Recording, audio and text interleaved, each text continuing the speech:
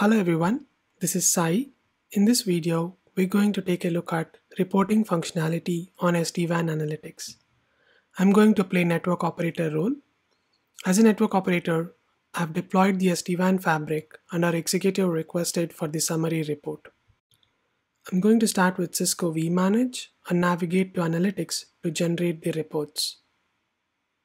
From Analytics dashboard, let us go to Reports tab and use the Executive Summary Report template, which generates a report with details about sites, applications, and circuits across the SD-WAN fabric.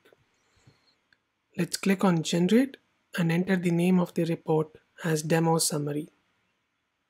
Type of the report is going to be PDF. We're going to run this report for last month. For scheduling, we have option to use either Run Now or recurring at specific time interval. For this demo, let us use the Run Now option.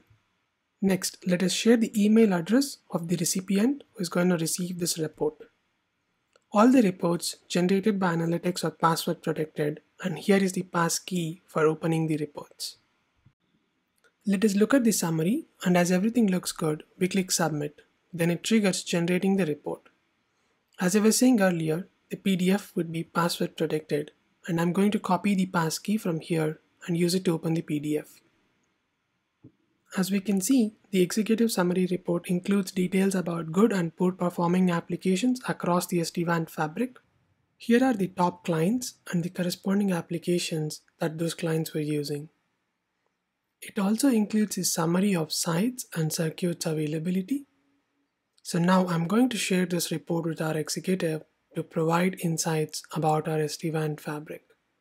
Thank you for watching this demo.